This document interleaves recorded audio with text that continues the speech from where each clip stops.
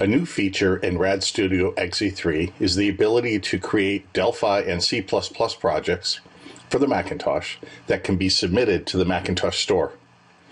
Let's create two projects, one Delphi and one C++. So in the Delphi app, we'll put a button down.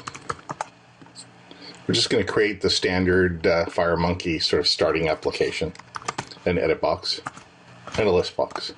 And for the Delphi event handler, we'll just say list box 1 items.add the edit box contents. And again, the standard application. And the same thing on the C++ side. We'll put a button down and an edit box and a list box. In the event handler, list box 1 items add edit 1 text. Now in the target platform tree, we have 32-bit windows for both of these projects. Let's add OS X as a target platform for both. Now you'll notice there's a plus sign under the OS X target platform tree. Normal application for both, we'll just build a Macintosh application that we can deploy ourselves to the Macintosh and run. If we want to submit this application to the App Store, we'll select that node and activate it. When we do that, under Project Options, we now have an entitlement list. The entitlement list allows you to select the interactions that your application is going to have with the underlying operating system on the Macintosh. Access to a movie folder, picture folder, calendars, address books, and so on. You can set the same option for all the configuration, debug, and release. And under the provisioning option in the project options, you'll see there's a new choice now, OSX Sandbox, which is what is required in order for submitting an OS X application to the store. A second box where you put your Mac developer profile, and a third box where you put the profile of any third-party installers that you might be using. In my case, I'm just going to create an application without an installer, so I only need to provide my Mac developer profile. On the Macintosh side, I've requested developer keys. I'm a member of the Macintosh developer program, and I have certificates that I've requested and have saved in my keychain. I can set the Mac developer profile string that points to the certificate, which is over in the keychain. I can put the whole name of the certificate key, or I can just select the first part, third-party Mac developer application, and not have to include my name. What that Mac developer profile does is it allows the IDE to launch the code signing tool over on the Macintosh, which is a command line tool, and the IDE will then build an application package can be uploaded to the Macintosh Store.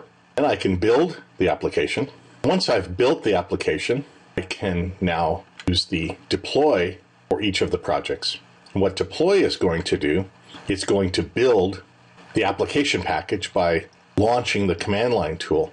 Now it says code sign wants to sign using key David Intersimony. In your keychain, you want to allow the access to this item. I said yes, this is a message coming from the Macintosh, so I'll allow it. That shows that the IDE is talking to the code signing command line tool. So once I've built my C++ application and done the code signing, over on the Macintosh side, I'll have a PKG file. I can go to the RAD PA server 10.0 scratch directory, and inside of my directory, I'll find the app bundle for my Mac Store app and the PKG file. Once I have the package file, I have two choices. I can use Xcode to upload and submit my application to the Mac Store, or I can use iTunes Connect, which is a web-based way of doing your development. So let's go in to iTunes Connect. So now we're in iTunes Connect, and we can log in with our Apple ID. And once I log into iTunes Connect, I can go and manage my applications and use this to add, view, or manage any applications. I don't have any applications right now, so let's add a new app. The default language is English. The app name is going to be C++ Builder Mac Store app. So I need to create a Macintosh Apple ID, and we'll give it a bundle identifier. Once I've done that, I can go back and I can choose that bundle ID that I just created, and we'll set the availability date and price tier, make it a free app. It's version 1, and it's a utility. You can set a secondary category or not. We can rate it, set all these content descriptions. We can give it a description, a sample C++ builder demo app, C++ UI demo. And we'll point this to my blog. I'm David. And the last part of this screen is to choose a screenshot that is a specific size. And once the screenshot is done, then iTunes Connect shows me a summary of the information. We can go to the details, and it has a button here say ready to upload the binary. So my product doesn't use any cryptography, so it doesn't have any restrictions. It says I'm now ready to upload the binary using the application loader. Now I can start up the application loader. Give it my Apple ID. So I want to deliver my app, so I'll click Deliver Your App. And it's the C++ Builder Mac Store app.